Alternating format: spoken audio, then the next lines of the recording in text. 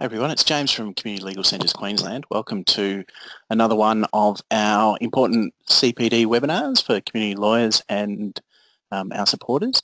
For those that have played before, I might just get you to press that hand button on your control panel to make sure that you can hear me.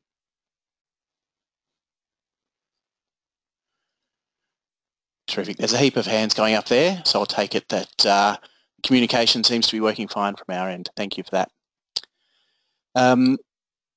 I begin today's session by acknowledging the traditional owners of the lands on which we're gathered.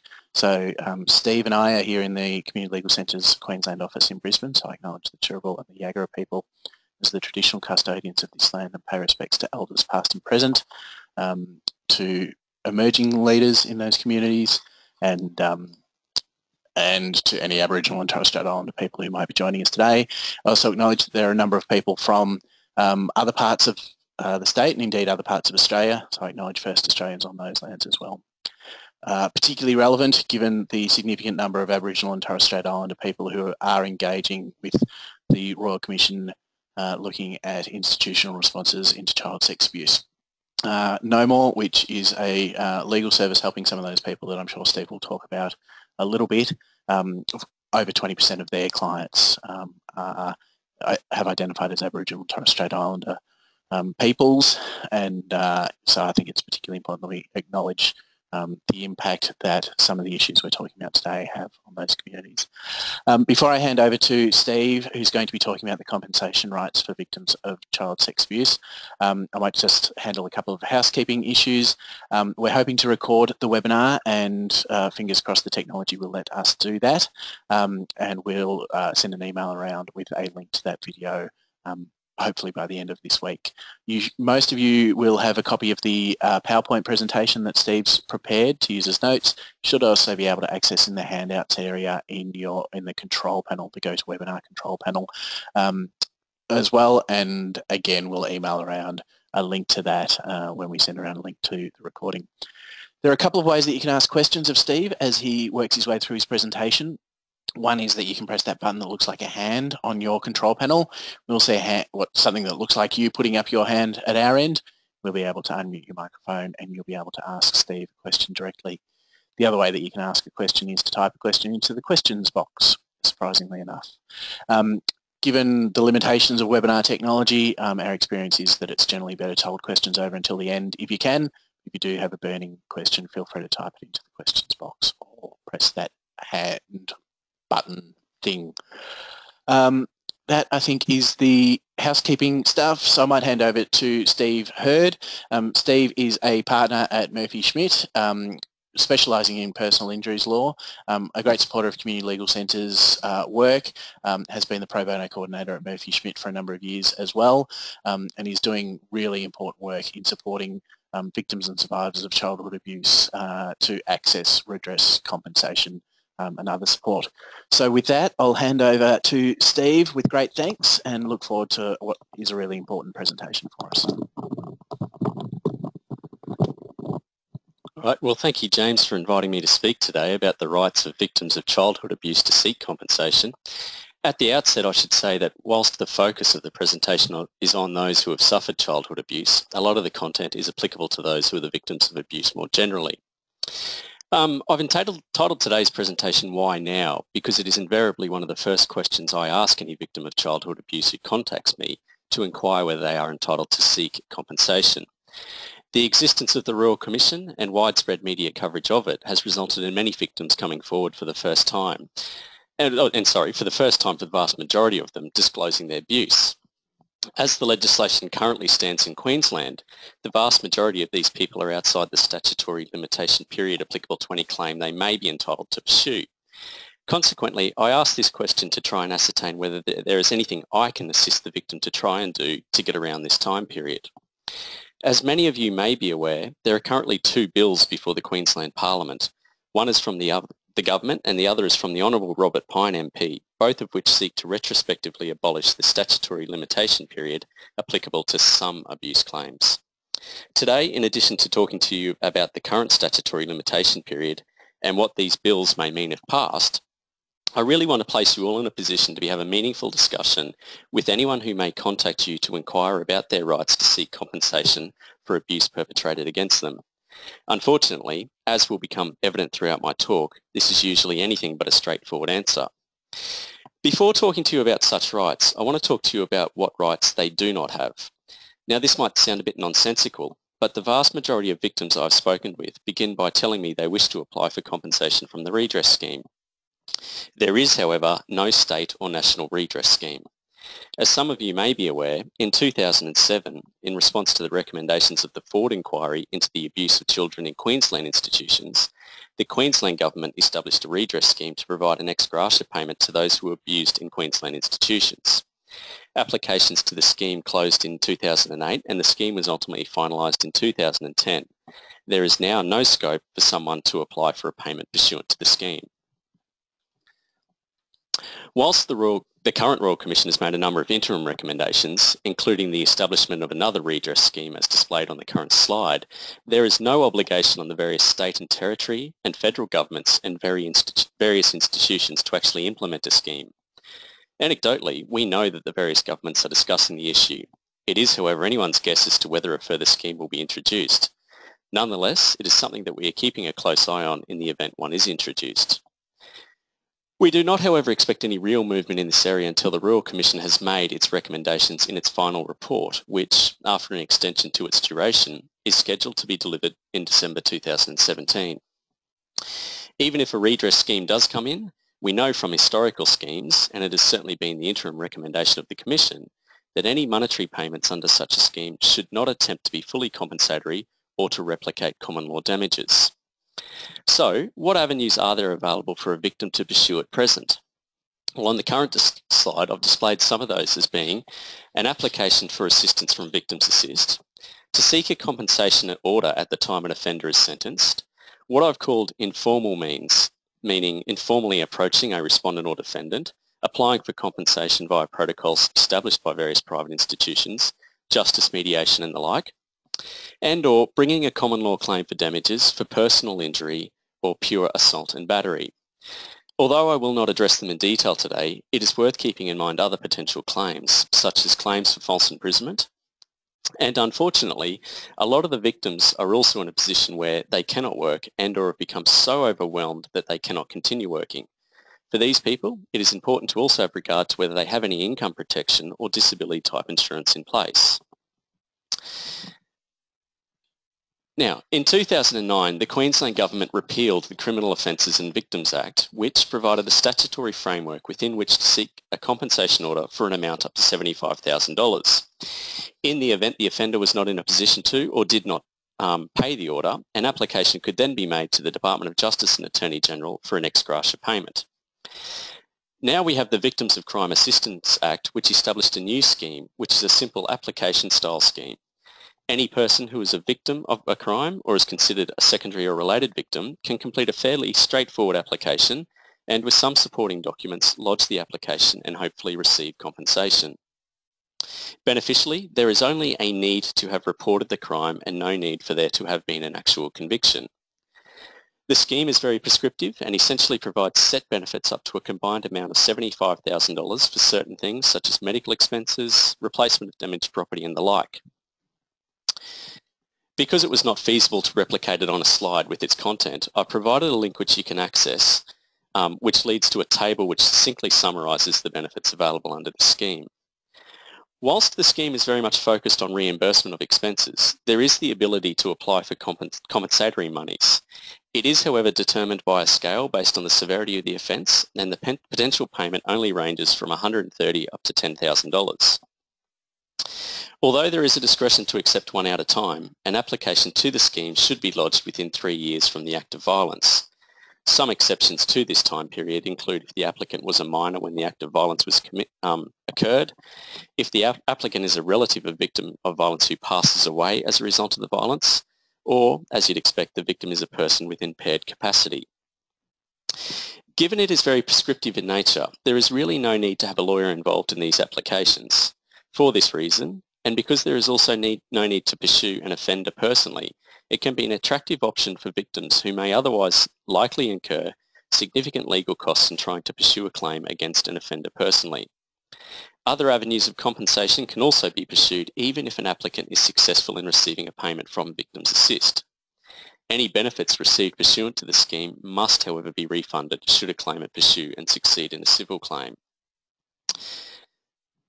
Now, in addition to Victims Assist, and although the old Criminal Offences and Victims Act has been repealed, there is still the ability to seek an order for compensation from a court at the time an offender is sentenced. Unlike the old COVA scheme, there is, however, no ability to then apply to the Department of Justice and Attorney General if the offender is unable or does not pay the order. For those whose sentencing comes within the ambit of it, Section 35 of the Penalties and Sentences Act provides that a court may order an offender pay compensation for personal injury suffered by a person because of the commission of an offence. Otherwise, Section 660 of the Criminal Code also provides that a judge may order the offender to pay to the person aggrieved by the person's cost of prosecution, the person's costs of prosecution, together with a sum by way of compensation for any loss of time suffered by the person by reason of the offence of which the offender is convicted. Now, I want to pause here to make sure you are all acutely aware of the implications of a compensation order made pursuant to Section 660. That is, subsection 4 provides that if such an order is made, the offender is not liable to any civil proceedings for the same cause at the suit of that person. Now, although I'm not aware of any judgments interpreting Section 660, the plain meaning is that the person in whose favour the order is made will be precluded from then recovering compensation in a civil claim from the offender. However, in the event there was another potential respondent, such as an institution for example, the victim would still be entitled to recover compensation from such a respondent.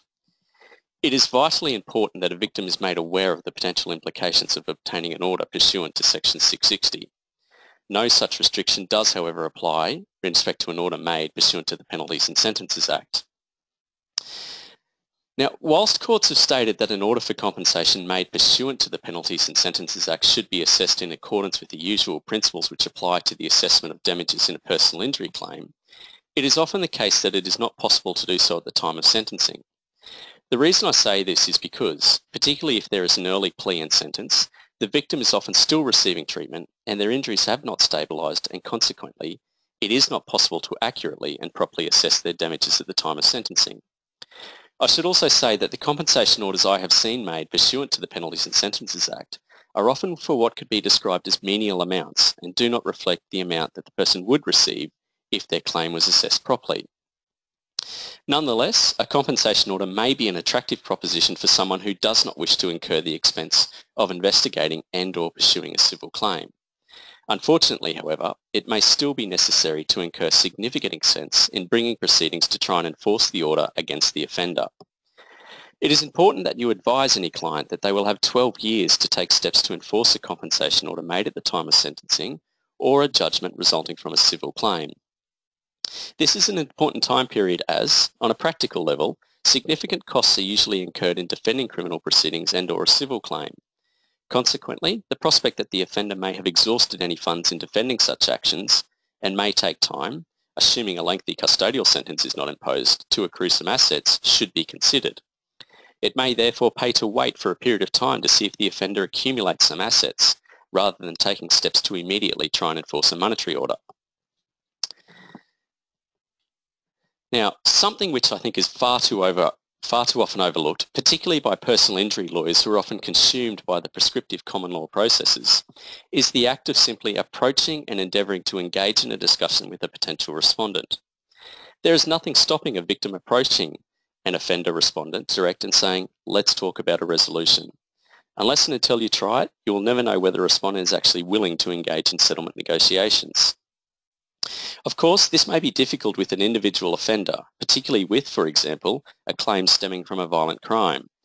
There are, however, services such as justice mediation facilitated by the Department of Justice and Attorney General, which are there to assist. Also, an offender will almost certainly have some form of legal representation in respect to the alleged offence. Although the practitioner will be unlikely to have been engaged to represent the offender in respect to any compensation claim, engaging with the practitioner may put some distance between the victim and alleged offender. Only 3 weeks ago, I took a new client inquiry from a fellow who was assaulted during a weekend soccer game. At the offender's instigation, a justice mediation will shortly take place, and the offender has openly stated that during the mediation, he would like to offer money to resolve any potential claim. In saying all of this, it is often the case that individual respondents are not prepared to discuss a resolution. We have, however, found that a lot of institutions are willing to do so and have found this to be a very useful and inexpensive means of resolving a claim. To illustrate how willing some institutions are to address things informally, we recently obtained for a fellow who is out of time to bring a claim an advance on any potential compensation from a claim, which claim is far from certain, of $15,000 because his financial circumstances at the moment are so dire. Aside from informally engaging with the respondent, many institutions have implemented their own protocols to meet and address the complaints of victims of childhood abuse. For example, the Australian Catholic Church has implemented a protocol known as Towards Healing. All of the Catholic dioceses in Australia and almost all institutions of Catholic faith are signatories to the protocol. The protocol focuses on the well-being of victims and has a pastoral or healing rather than legal focus on responding to complaints. Very briefly, the protocol is initiated by a victim completing what is known as a contact form, which details the nature of the abuse and the alleged perpetrator. If there is an unknown offender or the complaint is not one that is familiar from previous complaints or investigations, there will be an investigation where a decision must be reached as to whether the abuse is likely to have occurred. If the complaint is accepted, the relevant authority from the church, for example, the bishop of a particular diocese, organises to meet with the complainant to hear their story, offer an apology, and explore if there is anything the church can do to assist the complainant. Just to name a few, we have seen assistants take various forms such as funding counselling, paying off debts, the provision of white goods, and of course paying compensation. By way of another example, the Anglican Church has published a matrix it uses to determine what compensation, if any, a victim is entitled to. It also reimburses school fees where the abuse occurred at a school and at a net present value. Brisbane Grammar School also has its own mediation protocol which, although having a very legal focus, is a definite process which is aimed at avoiding the need to comply with formal legal procedures. We also know that the Uniting Church is currently establishing its own internal compensation protocol. There are, of course, some downsides to these processes. For example, the last thing many victims tell us that they want is an apology from the church, or they are not otherwise prepared to sit back and leave things in the hands of the church, given the Towards Healing protocol, for example, is almost completely driven by the church. Unfortunately, time will simply not permit me today to go through all of the various protocols which exist and the pros and cons associated with them. Suffice to say, an informal approach or engaging with an institution's protocols should not be dismissed as they can, and often do, result in significant savings in terms of legal costs, then formally proceeding with the claim, and can often result in comparable compensation being attained. One thing that I think it is important to mention at this juncture is the need to actually ask and listen to what it is the victim actually wants. Whilst a legal process can only try to achieve monetary compensation for a person, that may not actually be what the person wants. Of course, there is no point charging off and bringing a costly civil claim if one of the protocols can achieve the resolution a victim desires. Failing all that, there's the option of bringing a common law claim. Now, in the normal course of events, and in the event you wish to sue someone, it is necessary to file a claim and statement of claim in a relevant court and to then serve those documents on the person being sued. Thereafter will ensue the exchange of court documents, the gathering of evidence and the disclosure, and the ultimate holding of a hearing before a judge who would formally decide the matter. This is still the process for those bringing a pure assault and/or battery claim. However, although these claims are actionable per se, regard must be had to the commercial viability of pursuing them, as without a personal injury, damages may be limited.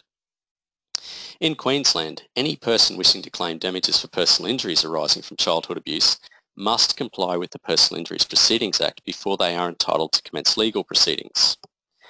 The Act mandates what is known as a pre-court procedure, a very abbreviated version of which is displayed on the current slide. The procedure must be complied with and culminates with the convening of what is known as a compulsory settlement conference. Unless the conference is dispensed with for some particular reason, a claimant is only entitled to commence legal proceedings should his or her claim not resolve at that conference. The pre-court procedure itself is not overly cumbersome and is often quite beneficial in terms of facilitating the resolution of a claim at an early stage. It is, however, still a process whereby the onus is on the claimant to establish all of the elements of his or her claim, usually being one founded in negligence. Putting aside these procedural aspects, there are, however, a number of issues pertinent to childhood abuse claims which warrant much discussion, and which will ultimately influence the advice that is given in respect to how a claim should, if at all, be pursued.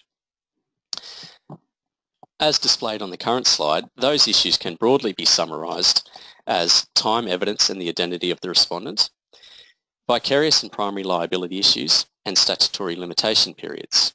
Now, in respect to the first issue, there is little doubt if a victim can discharge his or her evidentiary onus in establishing the abuse occurred, the victim will succeed in a common law claim against the perpetrator of the abuse. However, on a number of levels, time is without a doubt one of the most significant issues standing in the way of a victim attaining compensation for the abuse they have suffered. For one, memories fade, documents disappear or destroyed, and given the abuse is often at the hands of someone much older, perpetrators pass away. This all makes it awfully difficult for a victim to not only establish that they were abused, but to have a living perpetrator against whom they can pursue a claim. In fact, in some cases, it is simply not possible to identify who the perpetrator was. We often spend a great deal of time and effort in trying to obtain evidence to corroborate aspects of a victim's version of events. Evidence such as statements from other people who were abused, records placing the victim in the place where the abuse occurred and at the time the abuse is said to have occurred, statements from people who can attest to seeing the victim with the perpetrator and the like. Particular to this area of law, though, is the standard of proof. An injured person is only required to establish his or her case on the balance of probabilities. However, the High Court in Briginshaw and Briginshaw held that where there is a serious allegation, such as with sexual abuse, the standard of evidence required to discharge a person's standard of proof is much greater. Put simply, the more serious the allegation, the more persuasive the proof must be. This can present a real issue if, for example, the only evidence is a claimant's word against an alleged offender's. Worse still if the offender is no longer alive. This is why it is so crucial that corroborating evidence is obtained. However, no matter how much evidence we gather, a victim is unable to bring a claim against a deceased perpetrator, and the chances of there being an estate still under administration or that has assets for the perpetrator is usually unlikely. Even if the perpetrator is alive, the age-old adage, "Can you get blood out of a stone?" is a pertinent consideration. A claimant must seriously consider the likelihood that they will actually obtain any money from the offender. There are only a very limited number of searches which can be undertaken, particularly in the infancy of a claim, to try and ascertain whether a person does in fact have any assets against which an order from the court could be satisfied. Even if a perpetrator has assets, it is an awfully expensive process to obtain judgment from a court and then bring enforcement proceedings. For this reason, and pure liability reasons, we often investigate whether there is any institution or institutions with which the perpetrator of the abuse may have been associated. Aside from the liability reasons for doing so, it is these institutions which are most likely to have the capacity to meet any compensation order and/or have insurance. In the event there is not an institution behind the perpetrator, such as if the claimant is abused by a family member or friend, then serious regard must be given to the commercial viability of pursuing a claim. Talking about institutions is a good segue into the next issue we often spend a lot of time talking to claimants about, being liability. When we say liability, what we really mean is the claimant likely to succeed in establishing vicarious liability for the abuse perpetrated? And in the event vicarious liability cannot be established, can the claimant actually establish primary liability against the institution? Now, as I'm sure most of you are aware, vicarious liability imposes liability for the wrongful act or admission of a person on another person who is not at fault themselves, even if the specific act or omission was unknown to the person at the time it occurred.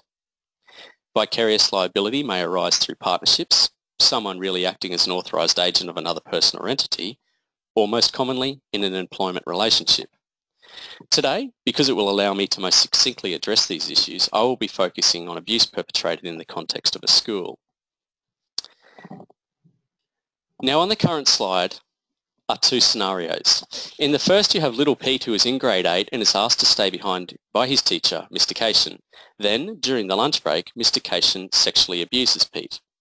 In the second scenario, we still have little Pete, but he is boarding at a secondary school college. And part of the boarding master's duties include some intimate care of Pete, driving him around in his personal vehicle, making sure he takes care of personal hygiene, goes to bed and stays in bed each night, and anything else that may come up. On occasions, both while driving Pete to cricket and in his bed in the dormitory, Mr. Cation sexually abuses Pete. Now, I want you to keep these two scenarios at the fore of your mind as we go through the case law applicable to vicarious and primary liability, and we'll keep coming back to these slides. The current slide displays some of the cases we're going to briefly explore. Now, most of you will recall from university days the infamous High Court decision of Deetons and Flew, in which it was held that a hotelier was not vicariously liable for one of his barmaids throwing a glass of beer in a patron's face, notwithstanding the fact that the patron had been abusing the barmaid. In basic terms, the High Court held that the barmaid was employed to pull beers, but no part of her duties extended to her then throwing a glass of beer into a patron's face. Fast forward some 60 years, and the High Court has revisited this issue when it heard a combined appeal in respect to 3 claims by students who had been sexually abused by teachers, to which I'll refer as the Lepore decision. 2 of those claims, being Seaman and Rich, stemmed from Queensland, where the plaintiffs alleged that they were abused in the 1960s at a single teacher school in far western Queensland by a former Deputy Premier of Queensland, William Darcy. Mr. Darcy, by this stage, had been convicted of the offences giving rise to the claims. Whilst these claims were pursued on the basis of a breach of a non-delegable duty of care, the issue of vicarious liability was commented on by a number of the justices. At the heart of it all, the High Court really sent a message that sexual abuse should not be regarded as an incident of the conduct of most schools, or that the ordinary responsibilities of teachers are such that sexual assaults on pupils would normally be regarded as conduct within the scope of their employment. However, it said that there are some circumstances in which teachers or persons associated with school children have responsibilities of a kind that involve an undertaking of personal protection and a relationship of such power and intimacy that sexual abuse may, and I stress the word may, be properly regarded as sufficiently connected with their duties. Now, I won't read it out, but displayed on the current slide is an extract from the former Chief Justice Gleeson's judgment, which really is what I restated just before. Now, of the 7 justices who heard the matter, at the other end of the spectrum, we had Justice Callanane, who stated that negligent, even grossly negligent conduct is one thing, intentional criminal conduct is and always has been another. Deliberate criminal conduct lies outside, and indeed usually will lie far outside the scope or course of an employed teacher's duty. Whilst a 6-1 decision, there really was not any consistency between any of the 7 justices. In fact, one notable academic stated, the High Court has once again failed to clarify the law to the point where solicitors can safely advise their clients. I think the best that could be said following Lepore is that to have any hope of succeeding on a vicarious liability argument, which is far from certain, is that there had to be more to the relationship than a mere teacher-pupil relationship. So coming back to our scenarios, and with Lepore in mind, I think it can be said that it is almost certainly the case that a finding of vicarious liability would not be made in respect to scenario 1, as there is nothing more to the relationship than that of a teacher-pupil. However, in respect to scenario 2, Mr. Cation is driving Pete around in his private vehicle and caring for him at night. There is a whole new relationship of care and trust in place from which it could be argued that vicarious liability should be established. This is, however, far from certain, and as was invariably bound to occur with the lack of clarity from the High Court, the issue has come back before the courts, and particularly in 3 notable matters. The first one is Withyman and the State of New South Wales, in which a female teacher at a special care school was found to have had sexual relations with a male student. The court ultimately accepted that the conduct amounted to sexual abuse, but, notwithstanding the particular vulnerability of the student being a special care school, held that the state was not vicariously liable for the teacher's conduct. President Alsop stated that the enterprise of teaching and guiding the young, even using gentle and forgiving familiarity, does not create a new ambit of risk of sexual activity. Sexual activity is divorced from the gentle caring teacher's role as it is from the stern, detached disciplinarians. spit that out. Somewhat conversely, in Ehrlich and Leifer, the Supreme Court of Victoria held that the Adass Israel School Incorporated, an ultra-Orthodox Jewish school, was vicariously liable for the sexual abuse perpetrated by the then school principal, Malka Leifer, on a plaintiff and former student, Hadassah Ehrlich. Addressing the uncertainty following the Lepore decision, Justice Rush stated that what Leifer was employed to do, as well as the attributes of her employment, were matters intimately involved in her sexual abuse of the plaintiff. But I recognise the stricter test propounded in Lepore is unlikely to see the plaintiff successful. Honor then went on to find that the school was vicariously liable, and in doing so stated, the relationship of Leifer as headmistress of the school with the plaintiff is to be distinguished from the circumstances in Withyman. The nature of Leifer's power and control in the school was based on her position as head of Jewish studies, the instruction of which justified the very existence of the girls' campus. The students were vulnerable, and Leifer was able to conduct herself with unrestrained power and control within the school. Now again, in 2015, the issue of vicarious liability in a school pupil abuse context came before the full court of the South Australian Supreme Court in DC and Prince Alfred College. The plaintiff appellant boarded at the Prince Alfred College in the 1960s, sexually abused by the boarding house master. At first instance, Justice Vanstone of the South Australian Supreme Court dismissed the plaintiff's claim as she considered that the plaintiff did not satisfy the South Australian legislation to permit an extension of the statutory limitation period. And even if he did, Her Honour did not consider the college was in breach of its non-delegable duty of care, or that the college was vicariously liable for the boarding master's criminal conduct. Consistent with the reasoning of Justice Rush in the Ehrlich decision, the full court in separate decisions held that the college was vicariously liable for the acts of the boarding master. Although all giving just separate judgments, I think what the Chief Justice stated is relevant, and that is, it is necessary to ask whether the offending was engaged in during the ostensible performance of that responsibility. In finding that must be answered in the affirmative in this case, he said that sitting on A's bed to relate bedtime stories was in the performance of his employment responsibility, and it was that conduct which cloaked his offending. So we've gone from being in a state of uncertainty following the Lepore decision to have had three judgments, one of which failed on the issue of vicarious liability because there was nothing more than a teacher-student relationship in place, and the other two on which vicarious liability was found because there was something more at play than a mere teacher-student relationship.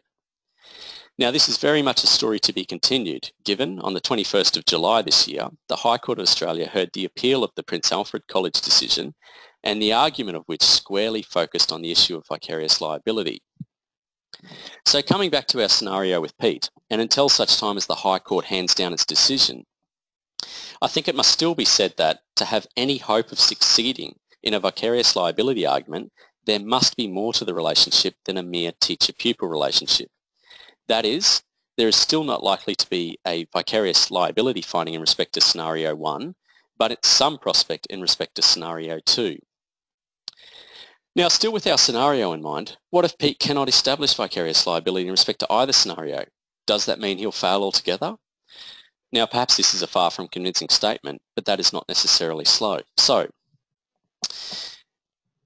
As you all know, one of the elements that a claimant must establish to succeed in a negligence action is that a duty of care is owed. Now, apart from the complexities surrounding statutory authorities, which we will simply not have time to discuss today, it is difficult to conceive a situation in where a child is abused and where the perpetrator or institution behind the perpetrator would not owe a duty of care to the child. In fact, there is a clear line of authority in Australia that institutions, such as a school, owe a non-delegable duty of care to its students, and which arises due to the immaturity and inexperience of the pupils and the need for their protection. Non-delegable duties are not just limited to schools and would arguably apply to an orphanage or, say, a religious institution running some kind of children's activity. So what is a non-delegable duty of care? As opposed to a normal duty to take reasonable care, it is a duty to ensure that reasonable care is taken, and it cannot be delegated to another person. It is, however, not an absolute duty. In the event that a non-delegable duty of care cannot be established, then the normal principles of a negligence claim apply, and it is necessary to establish that there was a breach of the usual duty to take reasonable care. Because it's an issue I'll revisit in a moment, I want to pause here to make it clear that a non-delegable duty of care is not an additional duty owed over and above a normal duty of care. It is simply a modified or more onerous version, if you will, of a duty of care. A non-delegable duty in the context of childhood abuse claims was considered at some length in the Lepore decision, and as a result of which I think it can be said that the majority of the justices were of the view that a duty to ensure care is taken does not extend to imposing liability for the criminal conduct of an employee and where the employer is not at fault. The crucial point from this is the statement where the employer is at fault. That is, it is crucial to establish that the employer is at fault and in very basic terms should have and could have done something which, on the balance of probabilities, would have reduced the risk of the abuse occurring. There are a number of arguments which could potentially be raised against institutions such as a school in this respect.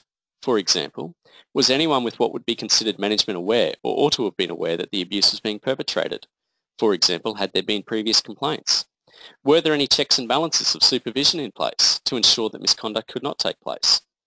Were proper and adequate inquiries made before employing a particular person? Just to name a few.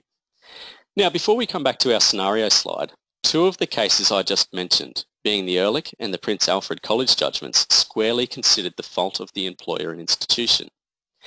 In Ehrlich, the school was held liable because the principal's conduct was built on a position of unrestrained power, control and authority that had been bestowed upon her by the board. Now, although I think there is a paucity in the reasoning, it appears Justice Rush was of the view that the board should have exercised some supervisory capacity over the principal, and had it done so, would have been in a position to prevent the abuse occurring. Somewhat in contrast to Ehrlich, the full court of the South Australian Supreme Court in the Prince Alfred College decision unanimously held that liability for intentional criminal wrongdoing of an employee is best addressed by consideration of vicarious liability rather than a non-delegable duty. Although somewhat confusing, the three justices did, however, consider the primary liability of the college via a usual duty of care as a notion distinct from a non-delegable duty. By a 2-to-1 majority, they held that the college was vicariously liable, but that it had not been guilty of negligence itself, as, in essence, its systems of supervision were reasonable. Now, being completely candid, I am at a complete loss to understand why the justices in the Prince Alfred College decision considered a duty of care as a notion distinct from a non-delegable duty of care. Whilst unsurprisingly the decision is on appeal before the High Court, this particular issue was not a subject of the appeal. I guess it could be said that is understandable given the breach of a duty of care, in whatever form, is an issue which will always turn on the facts of the particular case at hand. In any event, let's consider our scenario slide again. At first glance, there does not appear to be anything in scenario 1 which could give rise to an allegation that the school is at fault. However, what if I said Mr. Cation had been prosecuted and convicted of sexual abuse in South Australia, was refused a blue card in Queensland, and the Department of Education failed to do a background check on him or insist on the provision of a blue card? Pete could then squarely raise an allegation that the department failed to follow its own protocols and procedures, and which would have resulted in the decision that Mr. Cation not be employed because he did not hold a blue card. Pete would hopefully then establish a breach of the duty of care and causation as, had Mr. Cation not been employed, Pete simply would not have been abused. The short of all of this, and no matter how complex those decisions seem, it is essential not to confine your focus to the issue of vicarious liability. It is essential to consider primary liability and to carefully investigate whether there is any evidence to substantiate an allegation of primary negligence being made against a respondent. Now, as I said at the outset, the Limitation of Actions Act currently provides that, in order to protect a person's right to claim damages, legal proceedings must be commenced within 3 years from the date on which a cause of action accrued in respect to a claim for damages for personal injuries, or within 6 years from the date on which a cause of action accrued in respect to a claim for damages for pure assault and battery. Unlike, for example, a motor vehicle accident where there can be little doubt about when a person is injured, the date on which a cause of action accrues can be a complex issue when you are dealing with a victim who has been abused on a number of occasions and over a period of time. The situation is less complex for a minor, as irrespective of when they were abused, whether it was on one day or over a period of time, the relevant time periods will commence to run when the minor turns 18 years of age. For a myriad of reasons, various studies have found that there is, for the most part, delayed disclosure, often by many years or decades of sexual abuse. The current statutory limitation period does therefore, and quite obviously, present a real issue for many claimants. The expiration of the statutory limitation period does not actually prevent someone from proceeding with a claim. However, in the event a respondent or defendant raises the expiration of it, it will constitute a complete defence to the claim. Now let's come back to Pete, who is now 43 years of age, and as we have seen with some clients, Pete is watching the television one night and hears about the Royal Commission, and for the first time learns not only that he has the right to bring a claim, but that other students at his school, at the same time that he was there, were also abused by Mr. Cation. Pete has been suffering from depression and anxiety for years as a result of the abuse he suffered, but has not had the fortitude to mention anything. He has always believed he was the only one abused, such that if he did anything, it would be his word against Mr. Cation's word. Clearly, Pete's right to pursue a common law claim is statute barred. So is there anything he can do to get around this? As the legislation currently stands, the only way a claimant can obtain an extension of the statutory limitation period is if they have been under a continuous disability since they turned 18 years of age, or that disability ceased no more than 3 years prior to commencing legal proceedings, or at some point within the last 12 months, or at some future time, they become aware of a material fact of a decisive character. Given the current bills before Parliament have bipartisan support in principle, and some form of the bill retrospectively abolishing the statutory limitation period looks set to pass, I do not intend spending a lot of time discussing these issues.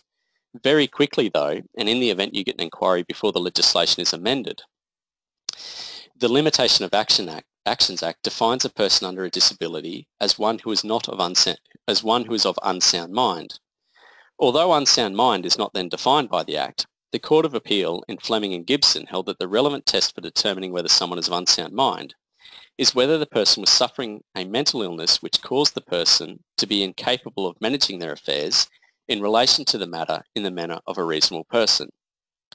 From a practical point of view, it is not uncommon to receive an inquiry from a prospective client who is so debilitated, usually by a psychological condition, that they would be considered to be under a disability.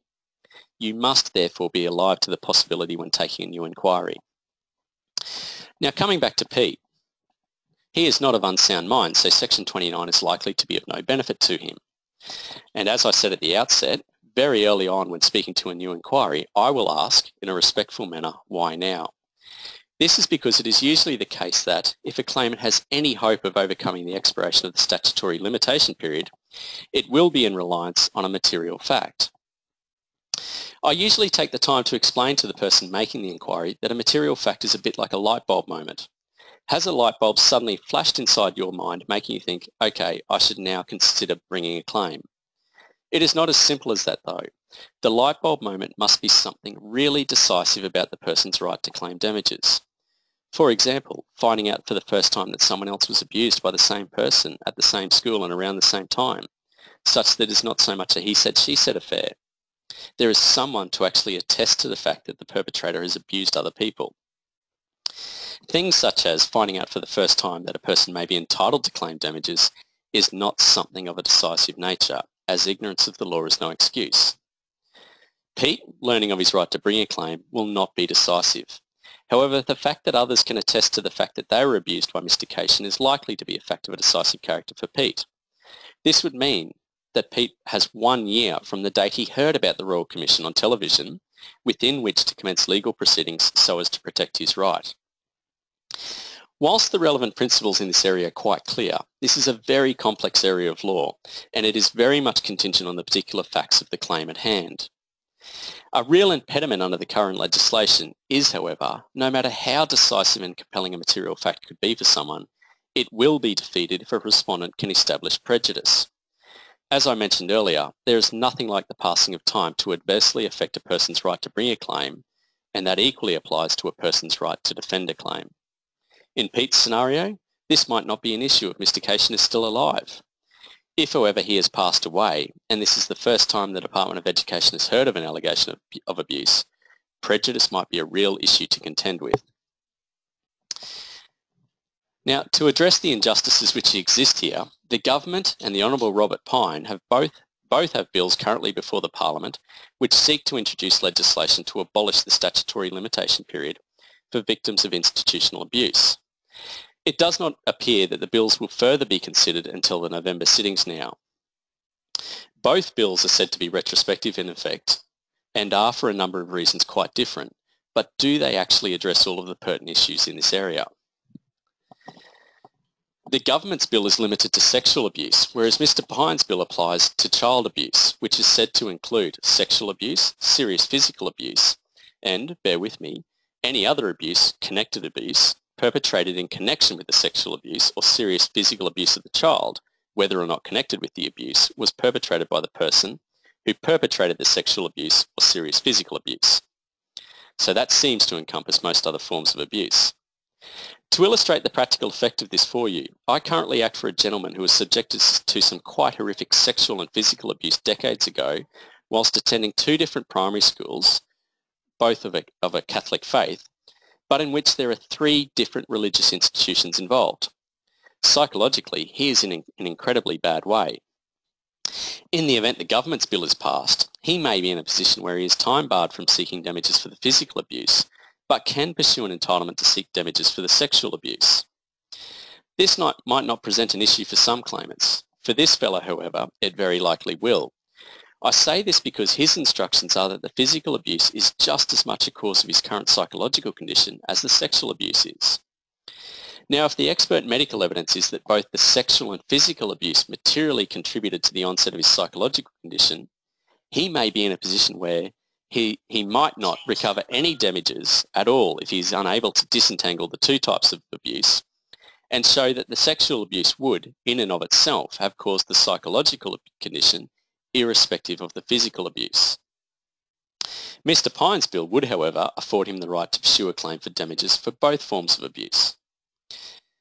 The government's bill also links sexual abuse directly to an institution.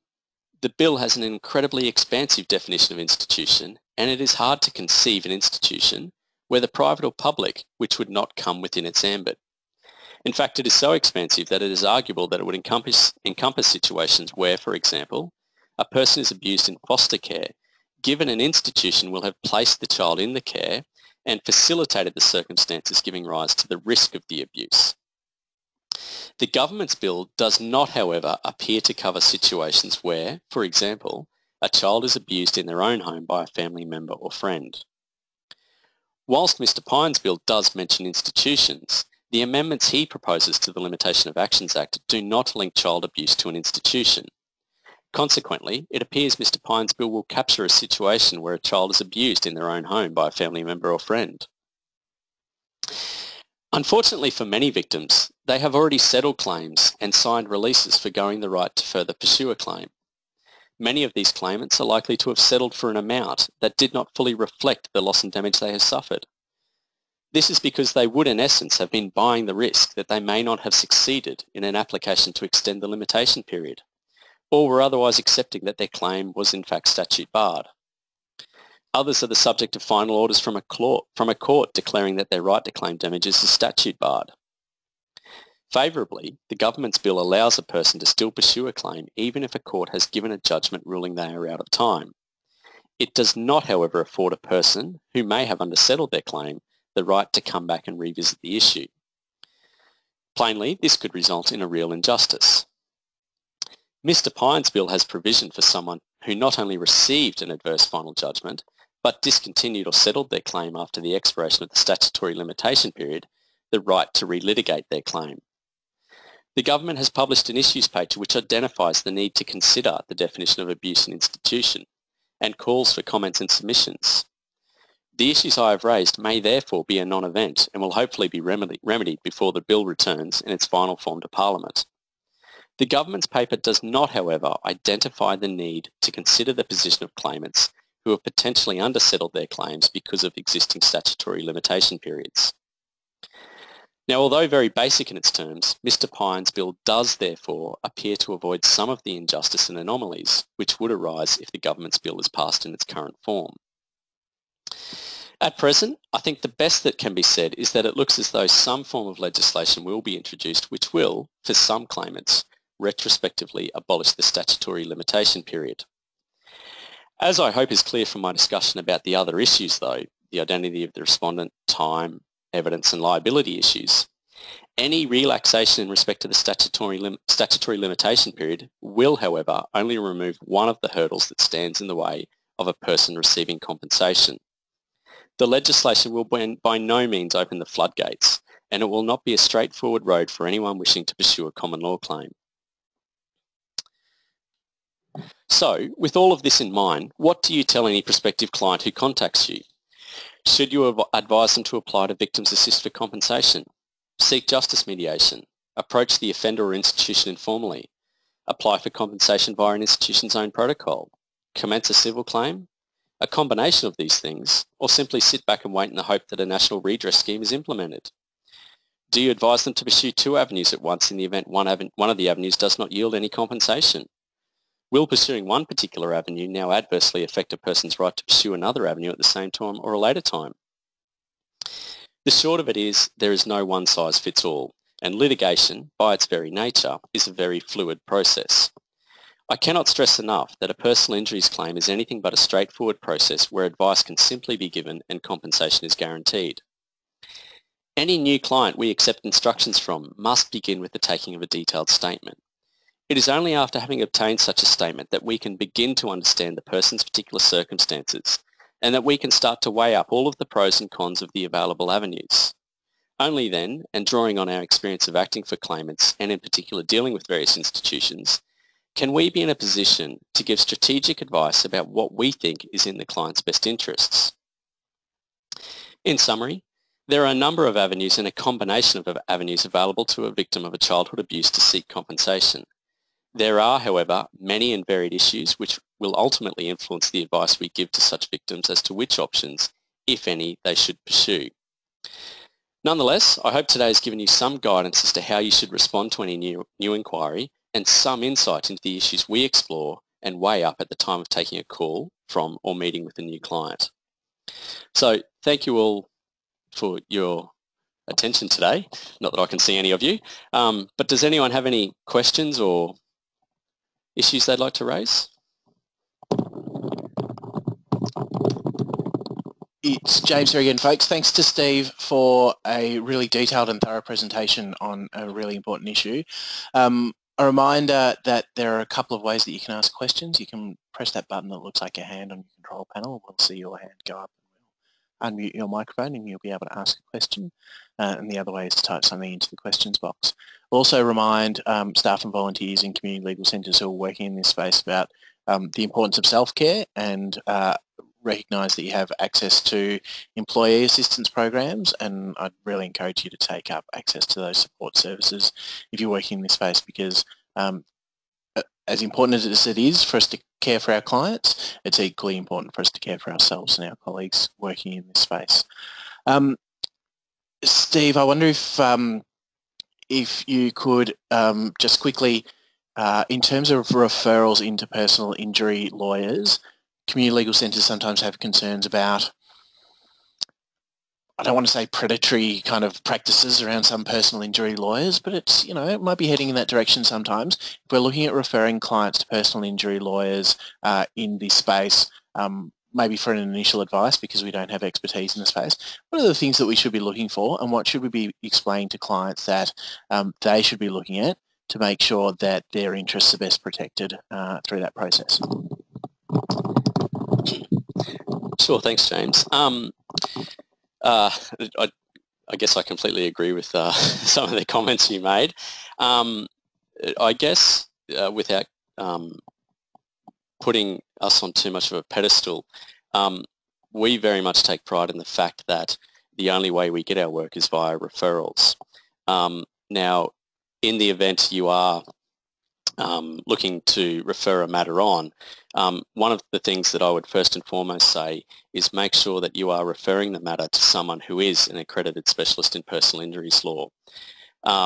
Aside from that, I think it's important that you refer to someone who is actually going to take the time to discuss with the person what their issue is at the time of the initial call. We, as a firm, have a process in place whereby if a matter is referred, the potential client will speak with a partner immediately to ensure that they are given some direction and can decide whether they want to take a step further and come in and actually meet with us to discuss their claim. The other thing I guess I would say is to ensure that they have the opportunity to actually sit down with someone to hear what options they do have available, and someone who's going to take that time to do that, which we are more than happy to do. So again, I guess what I would say again though is regardless of who it is important that there is a referral to an accredited specialist in this area.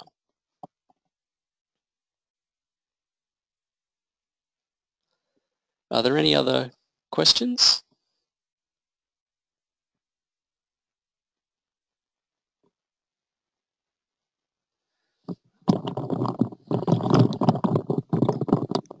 As I said, it was a really thorough presentation, and so no questions coming through. So can I, on behalf of the people cheering and clapping wildly at computer screens across Queensland, thank Steve for that presentation. It is an important area of work, and one I think when the Royal Commission does provide some guidance around the types of support that might be made available to people, where I think we should expect an increase in the number of people coming to community legal centres and law firms and others looking for help. So really great to get in front of that, and we're starting to get some positive feedback come through through the questions box as well, which is great. Really reflects a fantastic presentation, so thank you, Steve. Can I also thank everyone who participated in this? As I said, we hope to record and distribute that to everyone who registered, and I guess that's all, folks. We'll look forward to speaking to you soon. Thanks and good morning.